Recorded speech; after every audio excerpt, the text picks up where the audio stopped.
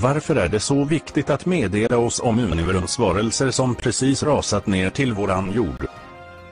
I can explain, Mr. Swedish. Yesterday I found it out. Television and newspaper I found it out. Right now we are doing what we are doing, and that is to kiss Sweden's ass. Is that true? What I'm gonna say was, I don't fucking care what you people think. Especially you, Mr. Swedish. You suck. Go home and suck your wife. Can I suck her too? I want my baby back, please. Skulle vi inte berätta om varelserna här på jorden? Och förresten, Miss Clinton, jag skulle gärna vilja gå hem nu och suga på min fru, men jag har ett jobb att sköta.